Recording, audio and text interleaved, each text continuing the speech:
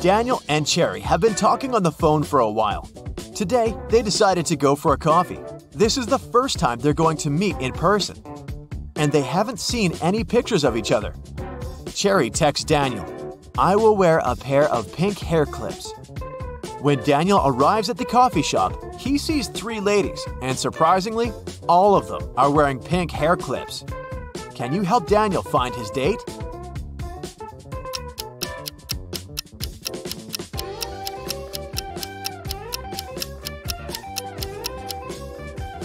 Take a look at the first table carefully. There are 2 coffee mugs. This means that this lady is already with someone. The lady sitting at the second table is already enjoying her coffee and a book. Clearly, she's not here for a date. And the third lady is wearing a beautiful dress and her table is empty. Therefore, she's Cherry. Cherry's ex-boyfriend, Drake, is a powerful magician. He doesn't want to let her go, so he kidnaps Cherry and locks her on top of a high tower, with only 1 window and no doors at all. Also, Drake sets a magic fire around the tower for extra protection and leaves. Cherry realizes that she has little time to escape. She looks around and sees 3 magic potions. The bottles are labeled. One would give her incredible physical strength. The other one would turn Cherry into a vampire. And the third one would let her summon any animal. Which potion should she use?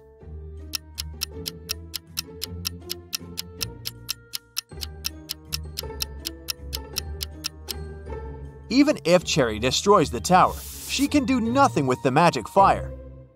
And no animal can help her escape. But if she becomes a vampire, she'll be able to turn into a bat and fly away. Cherry escapes and finds herself in an enchanted forest. Can you find 4 magical creatures here?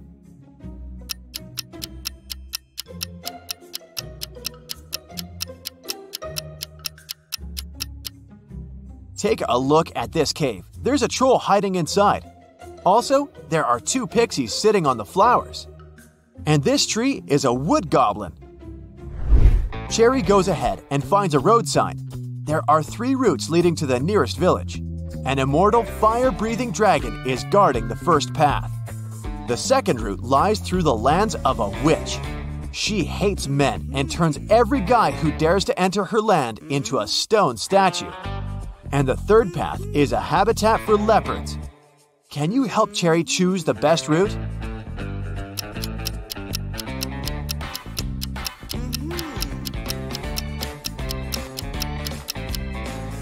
The second option sounds good. Cherry is a woman, so the witch has no reason to turn her into a statue, because she only hates men. Cherry asks the witch to help her find the village. The witch offers a deal.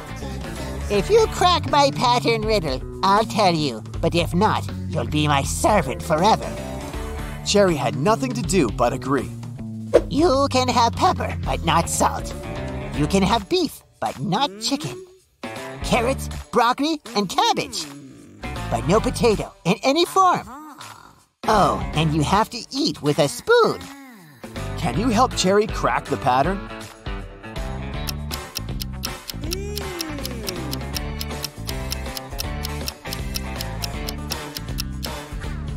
She's only allowed items containing 2 of the same letters in a row. The witch helps Cherry find a road. 3 drivers stop and offer a ride to the village. Can you help Cherry choose the safest option?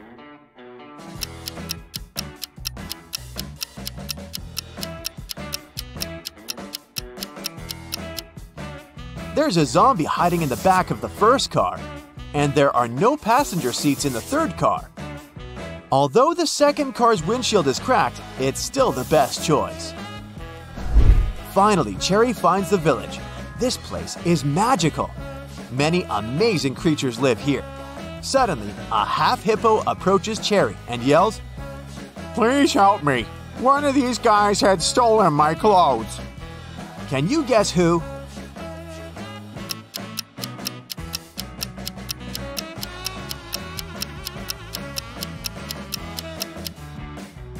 Take a look at the dog's badge. It says hippo. So it was the dog who stole his shirt. Cherry meets the local farmer, Timothy. He used to keep chickens in another country. Things were going well and he made good money. But then he bought a big farm in this village and moved there.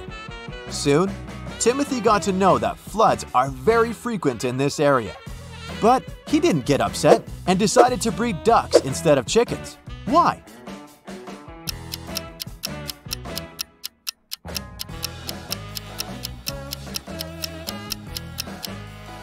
Ducks can swim, so floods aren't so dangerous for them. Timothy invites Cherry over for dinner at home. But unfortunately, Cherry's ex-boyfriend Drake had already found them. He captures Timothy and Cherry at the farmer's house. Suddenly, the phone rings. Drake allows Timothy to take the phone, but he can't reveal the situation. Otherwise, Drake will use his magic wand to turn them into snakes. So Timothy replies, Hey, Mom, how can I help you? I'm home and about to go to bed. If it's not an emergency, can I call you later? I'm really sleepy. 30 minutes later, the police arrive, confiscate the magic wand, and rescue the guys. How did Timothy ask for help?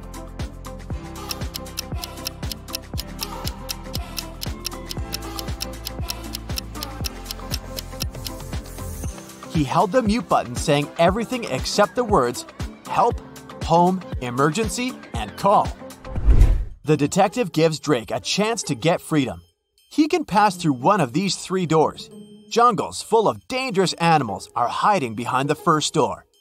Behind the second door, there's a tank with ice water that is impossible to stand in for even a minute. And there's a giant fire-breathing dino behind the third door. Which door is more or less safe?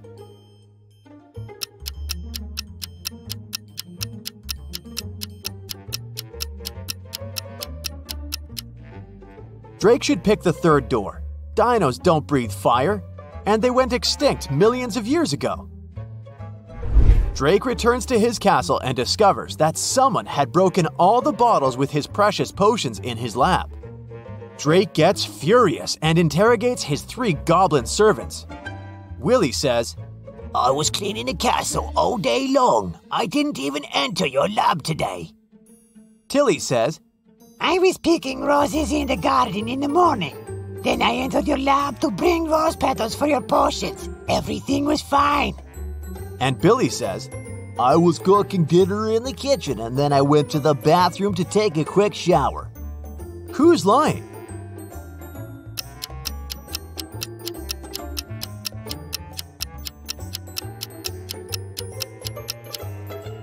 Tilly. He didn't pick the roses. They're still in the garden.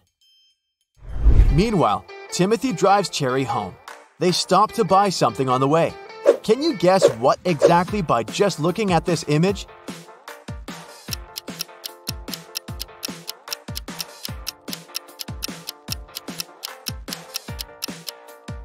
Kiwi. Then Timothy takes 2 pictures of Cherry.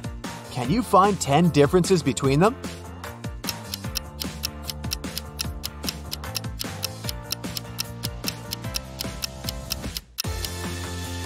Here they are. Someone robbed Cherry's house when she was on a picnic on the 4th of July. The detective finds 4 suspects and questions them about what they were doing that day. Bobby, the fireman, says, I was on duty the day before. I was very tired, so I went sleeping all day long. Nick is a student. He says, I was celebrating Independence Day with my family. Rick, the manager, says, It was a holiday and I was playing games with my roommates. Then we watched TV all night. And Kyle, the postman, says, I was at the post office all day. All my colleagues saw me. The detective identifies the robber immediately. What about you?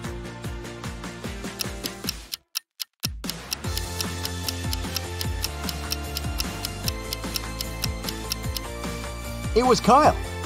He couldn't work at a post office on the 4th of July. It's a public holiday.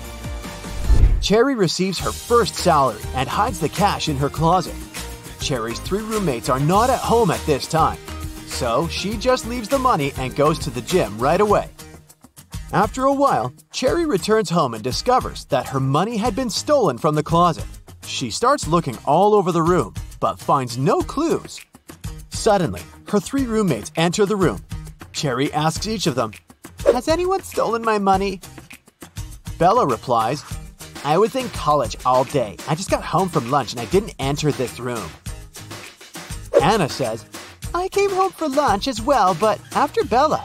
I opened the closet door to look for some documents, but there was no money inside."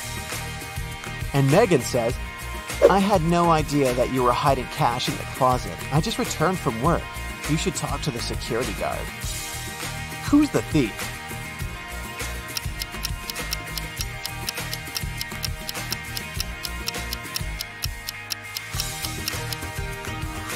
Bella must have concluded that if Cherry is searching this room, money should have been stolen only from here, so she doesn't sound suspicious. But Anna said that she had searched the closet and found no money. Meanwhile, Cherry didn't mention the closet in the first place.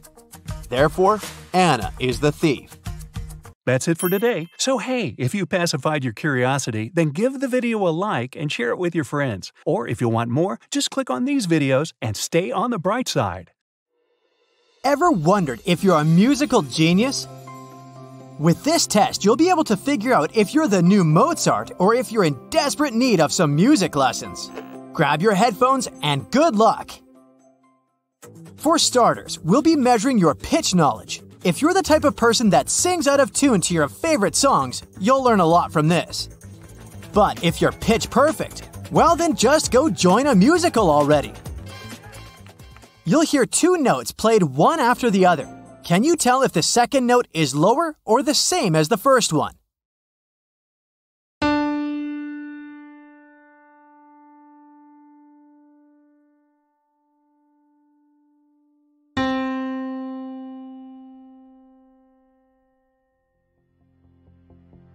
If you said it was lower, then you're right.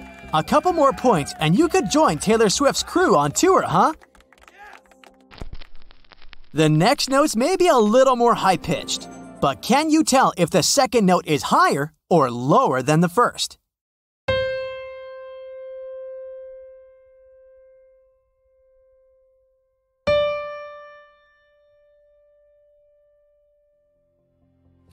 Did you say higher? Then you got it right.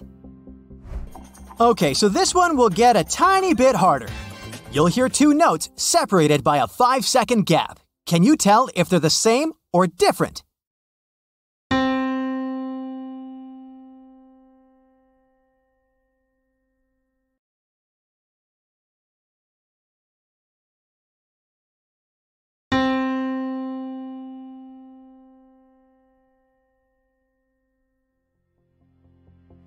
Yup, they're the same.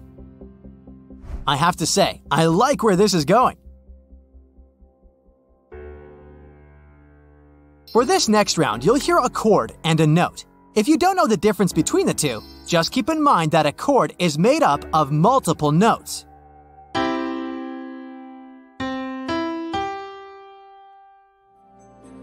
We'll need you to tell us if you think this chord and this note will go well together, or if they clash with each other.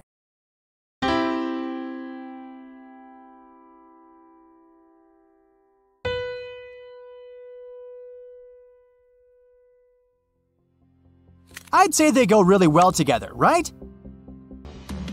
Congratulations, you made it through the first part of this test without giving up. That sure says something about you, huh? But before we move on to the second part, let's bring some sound-related trivia. What's the animal with one of the highest hearing capabilities?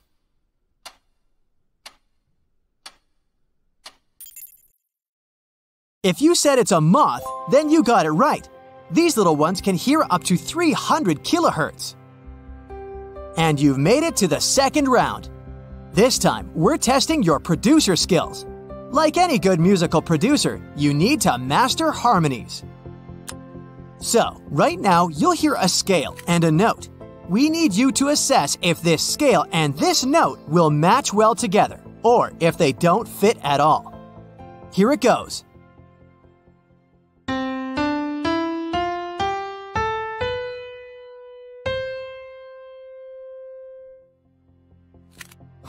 I'd say they do match, right? Moving on, let's talk about melody. What is a melody, you might ask? Technically speaking, it's a combination of pitch and rhythm. Popularly speaking, it's the catchy tune that stays in your head for days on end. For this part, you'll hear a chord followed by a melody. Can you tell if both of them fit together, or if they sound totally terrible?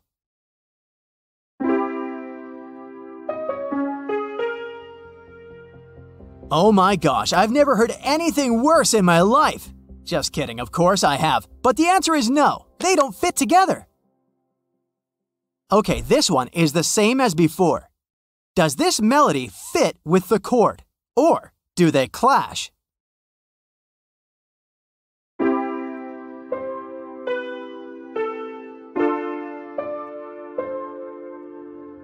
Oh, much better now. They do fit together, right? Good for you! You've just completed the second part of this complex test. I'm hoping you got most of the answers right. What do you say? By your results so far, are you going to be the next Harry Styles or Olivia Rodrigo? I hope so. For this bonus round, we're going to talk about tonality. There are two main types of tonalities in Western music: major and minor. Major scales and chords sound open and lively, and they're used to convey happy emotions, while minor scales and chords sound closed and dark. An artist uses this tonality when they want you to feel a sadder emotion. So, for this round, you'll hear a chord followed by a short melody, just like we were doing before. But this time, I need you to tell me if this sample is a major or a minor tonality. Here it goes!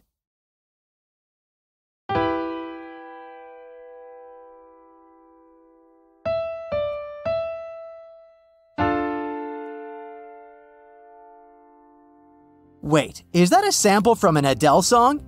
It's definitely a minor tonality, right? It conveys a sadder, more intense feel to it. Okay, let's move on, shall we?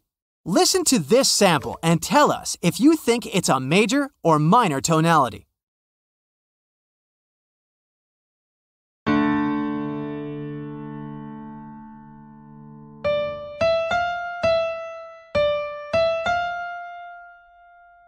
Ah, this sounds happy, so major it is.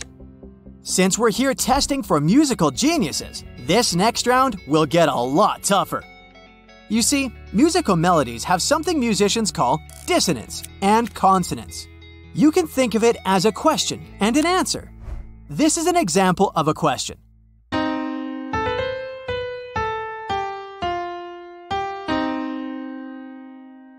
While this would sound more like an answer.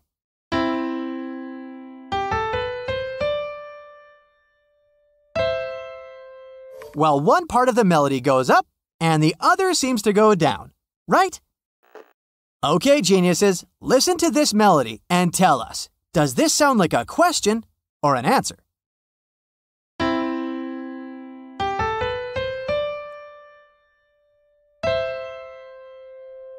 Yikes, this was hard. If you said it sounded like an answer, then you nailed it, Beethoven. Let's try this one for a time. Can you tell if this melody sounds like it's resolved, like an answer, or unresolved, like a question?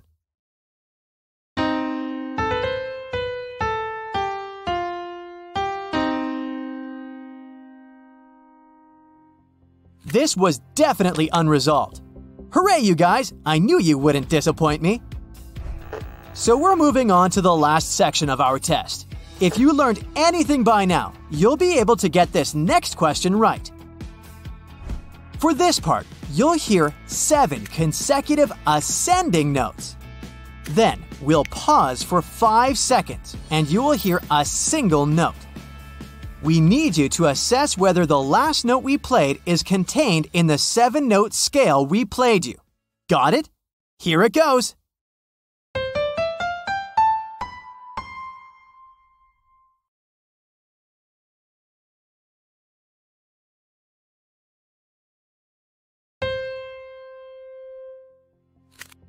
If you think it was contained in the 7-note scale, then you got it right. and you definitely have an amazing ear. Let's do this once more. Listen to the scale and assess whether the last note is contained in the scale.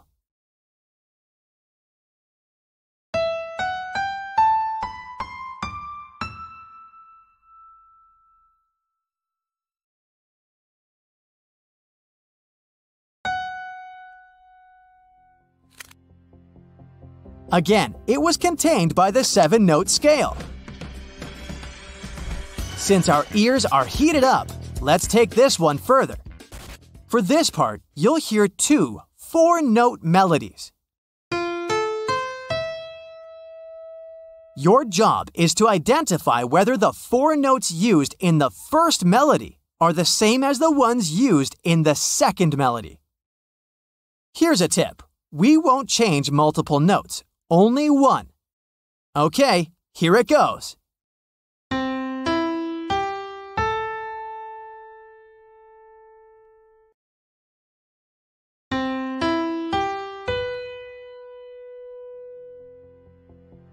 If you identified that the last note was changed, then you got it right. Same thing here. Listen to both melodies and tell us if they're the same, or if one of the notes was changed.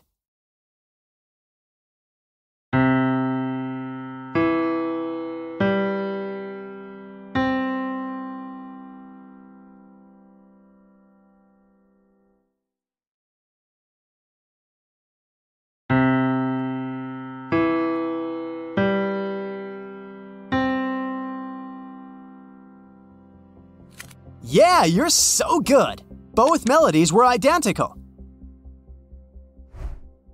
Let's repeat the exercise we just did, but this time we're allowed to change more than one note in the second melody.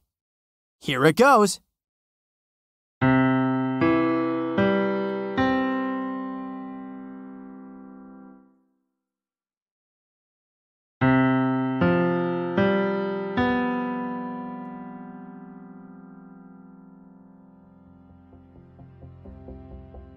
So the second and fourth notes from the second melody were altered, right? I have to say, if you got those last ones right, you definitely are a musical genius. Before we head on to our last bonus round, let's count your points. If you got 90% or plus correctly, then you're definitely the next Mozart. If you got between 70 and 80%, then you have a sharp ear, but still, you need to work on it a bit more. If you scored between 50 and 60%, what can I say? Does anybody got a contact of a music teacher here? And if you scored below that, do the whole thing again, will you? And now, for the great finale, I give you the world's best ear test. Great musicians have to have great ears. So let's check where y'all are currently standing in the frequency spectrum.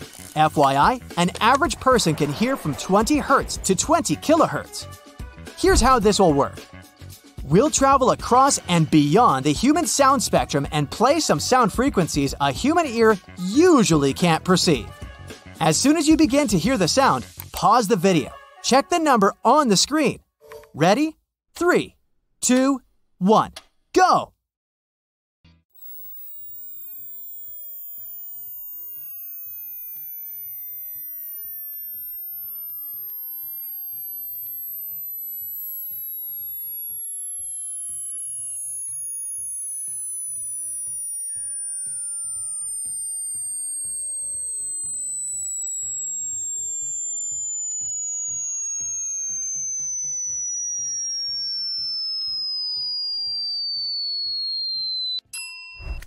So what number did you get? If you didn't score so well, don't worry about it. Maybe in the next lifetime you'll come as a bat and have super hearing qualities. Just kidding. I hope you had fun doing it though. That's it for today. So hey, if you pacified your curiosity, then give the video a like and share it with your friends. Or if you want more, just click on these videos and stay on the bright side. Let's take a good look at this rainbow. How many colors can you see? I guess most of you will answer 7. First, we have red and orange, then yellow, green, and blue. And to top it off, indigo and violet. I hate to break it to you though, but there aren't actually 7 colors in a rainbow. The correct amount would be infinite.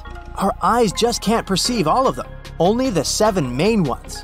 How our brain perceives color is one of the most interesting scientific mysteries. So, how about we go deeper into the science behind it all? Rainbows are great examples, but to understand how they happen, we have to talk about the sun. Well, we have to talk about light and wavelengths. Thanks to Isaac Newton, people understood that white light contains all of the wavelengths of the color spectrum. Let some white light pass through a chunk of glass and you'll get a rainbow refracted on the other side. Yeah, very much like that famous Pink Floyd album cover we know and love. If you want to try something similar at home, here's what you can do. Grab a glass of water and put a mirror inside. Now, grab a flashlight and point it at the mirror diagonally.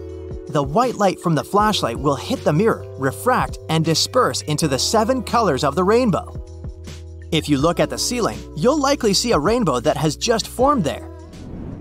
Isaac Newton's experiment proved that a color is just a wavelength of electromagnetic radiation. Have I just complicated things more instead of clarifying them? These big words may sound scary, but the concept is actually quite simple. For instance, radio waves are another example of electromagnetic radiation. X-rays obviously are an example of that too. Our eyes just can't perceive the wavelength of these phenomena. Imagine if you could see radio news flying by while you were trying to get some work done. It's best we can't see it all, that's for sure. But our eyes can and do perceive color wavelengths. For instance, violet has the lowest wavelength, about 380 nanometers. And red has the longest wavelength of them all, up to 740 nanometers. Yet, if it was that simple, then optical illusions wouldn't really exist. Our eyes play tricks on us and make us see things differently than they are in reality. We all remember the blue dress versus white dress hullabaloo, don't we? Take a look at this image. It seems like there's a moving square that's changing colors, right? What shades do you see? Gray? Then pink? It might look that way, but in reality, the square doesn't change color at all. The creator of this illusion is Japanese psychologist and artist Akiyoshi Kitaoka. According to him, what we perceive as different colors is our brain trying to predict the color of the square in relation to its surroundings. Let's review some eye anatomy real quick. At the back of your eye, in the retina, there are special photoreceptor cells called cones. These cones are the ones that absorb photons, tiny units of light. This process only helps us see something because the cones send electrical impulses down our optic nerves, which are an extension of our nervous system. You know, that fabric of spider-like neurons that communicates with one another electrically and makes us humans live, breathe, and think. Now, I've mentioned that there are infinite colors in the color spectrum, right? But people don't have an infinite amount of different cones to perceive all those unique shades. We perceive color with the help of just 3 different types of cones. Here's how it works. Each cone is responsible for absorbing different wavelengths of light. Like 3 brothers that decided to work together, each one is responsible for its own visual function. One cone is in charge of longer wavelengths, so it's known as L. This buddy is sensitive to the more reddish colors of the spectrum, including yellow, a bit of green, and no blue at all. This means that if you're in the jungle looking at a macaw, the L cone will help you see most of the bird, but it'll need a little help from its brother S. S is the one part that's sensitive to shorter wavelengths. That's the bluish part of the spectrum.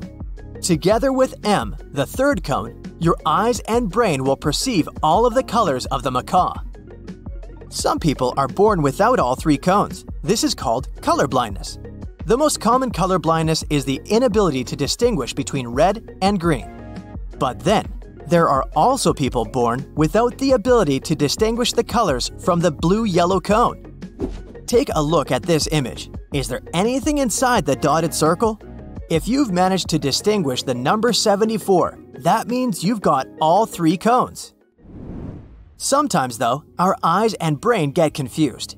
Even if our brain is like a highly technological machine, some signals get entangled, and this creates gaps, loopholes. Neuroscientists say that 40% of our brain is involved in vision. So when you look at something like this bouncing beach ball right here, signals are sent to over 30 areas of your brain. Each area is responsible for processing a different thing. Color is just one of them. You also need to be able to detect motion and shape, but that's stuff for another video. A lot of our perception of color has to do with our memories. Let's revise a bit. Our brain is like a highly technological machine. Check. It serves as a database where we keep memories and registries of stuff, like banana is yellow. Check. Check. Why am I telling you this?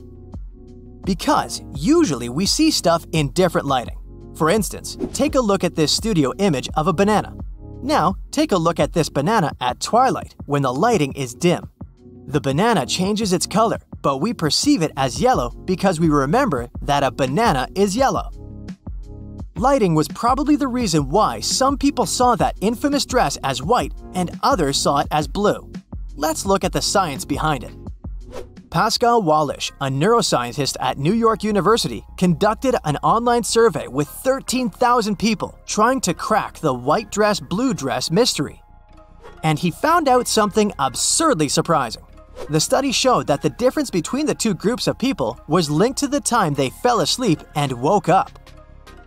Night owls, or people who like sleeping and waking up late, were more likely to see the dress as black and blue, while larks, aka early birds, were more likely to see it as white and gold.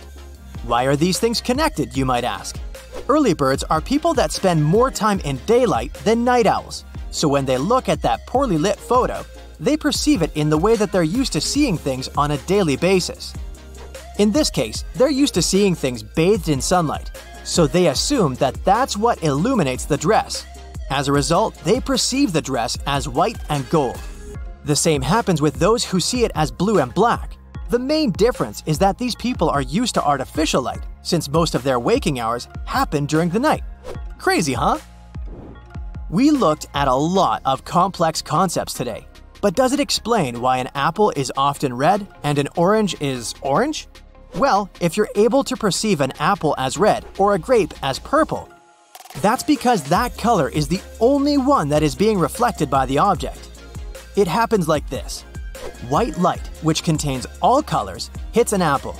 The apple absorbs all color wavelengths, except red. Let's say the apple rejects the color red. It reflects it outward. And that's what our eyes perceive. Cool, huh?